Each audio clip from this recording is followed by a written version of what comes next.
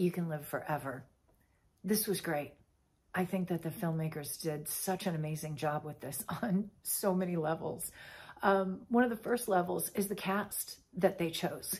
The cast that they chose was amazing. Everybody was so believable and genuine, and their performances were just honest. It's kind of what kept you glued to the screen. They were great with their cinematography, their music. It's like they checked all the boxes. The story that they told was a really, really powerful one, and it was so poignant.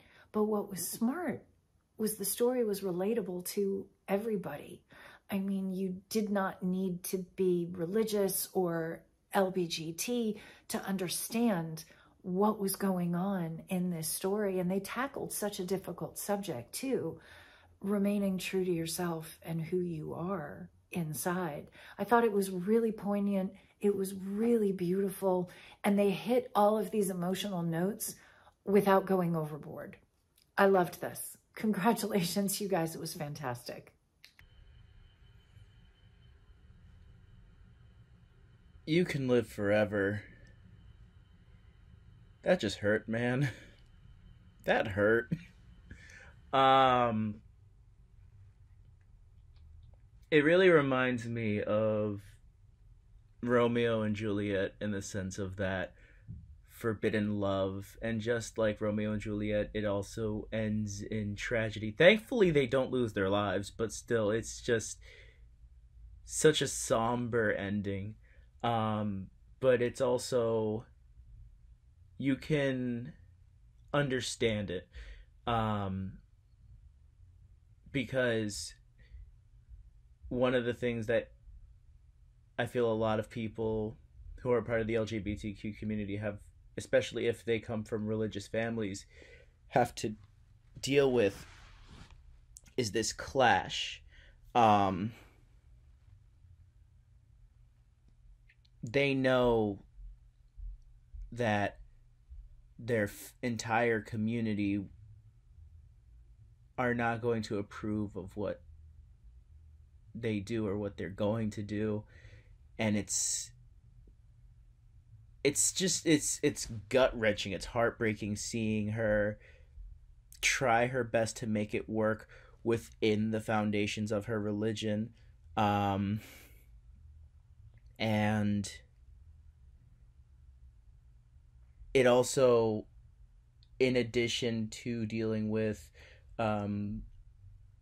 same-sex relationships within religion, it also deals with another aspect of, are you willing to convert to a religion because of your love for someone else? Our protagonist was not a Jehovah's Witness, and throughout the entire movie, she never considers becoming a Jehovah's Witness. That's not something she's interested in, and that's okay. But it creates that moral question of how far are you going to go for someone that you love? Like I said, the person she was in love with was a Jehovah's Witness, and she was trying to make this relationship work through a Jehovah's Witness lens, and she couldn't leave because for her, that was all she had. And it makes it so heart-wrenching, just the ending where the parents arranged for her to get married to someone else. She ends up having a child. She's just essentially stuck in a loveless marriage, while the love of her life leaves to pursue the life that they were supposed to have together. And yeah, I've been rambling for about a few minutes now, but it's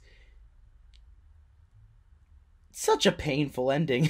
That's the best way I could say it. It hurts. But I think the fact that it hurts means that this movie did a phenomenal job of getting that message across. You know, you want them to succeed, and the fact that it doesn't at the end, it's such a devastating experience.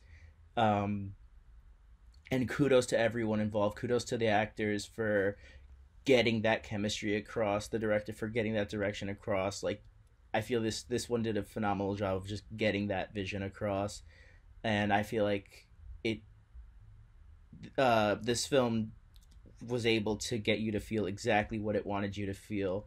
And I feel like everyone who worked on this should be proud of what they made.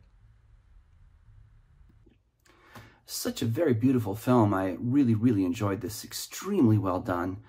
Performances by everybody in the movie were just absolutely terrific. Everybody was very real. The two leads were just absolutely wonderful. Really, really, really was just rooting for them the whole time. You know, it was a very interesting, just very specific culture clash being depicted here. And, you know, it was the intricacies and the nuance of that society were very, very well portrayed. Yeah, it was very, very good. The writing was excellent, well directed, well edited, well acted, good score. Yeah, it was just like there was so much conflict in the middle of it with these two young women in love in this you know, religious community where they were living. You know, it was quite a striking conflict. You know, it informed every corner of the story. You know, in the end, really kind of left you wondering, you know, what's going to happen. You know, but they still came full circle and came back together.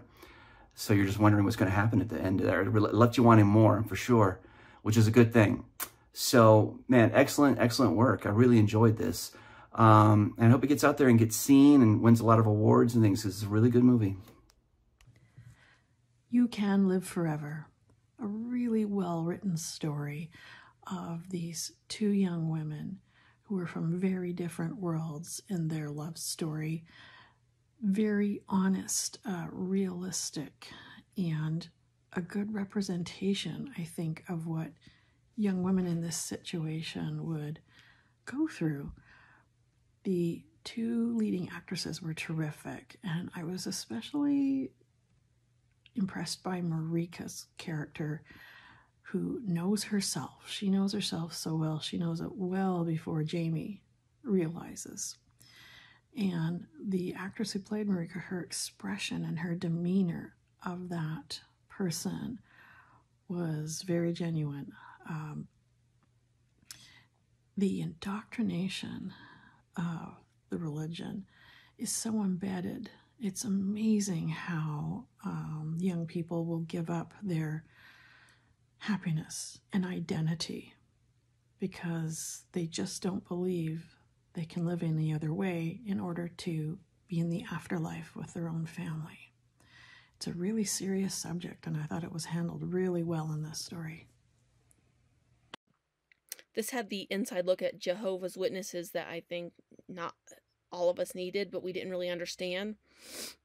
Because I know the one part this film was missing was when they were going door to door, is the people hiding behind their couches to avoid them, or the people who argue that they already know Jesus. Other than that, it kind of showed what a lot of people think is kind of true, that they're kind of cult-like. I didn't realize you could be disfellowshipped and kicked out of your families completely, and like you're dead if you leave that church. It's bizarre. At least when a lot of people leave their churches, their families still talk to them. If they believe in other faiths within Christianity, their families still talk to them. I didn't realize Jehovah's were so radical in that. This was really a heartbreaking story. And it will show that what somebody will do with faith. I mean, Mariska does have a baby now that I'm sure she loves a lot, but it's probably not the way she would have wanted him.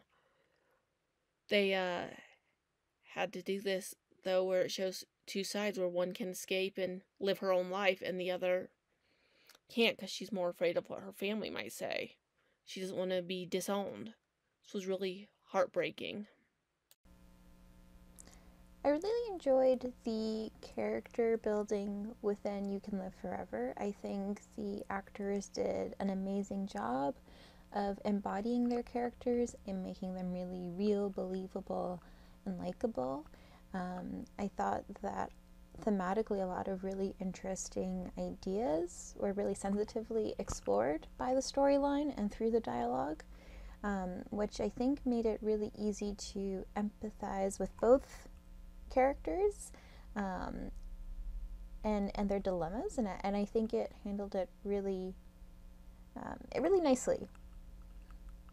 This film is called You Can Live Forever. This was a beautiful LGBTQ plus feature from Quebec.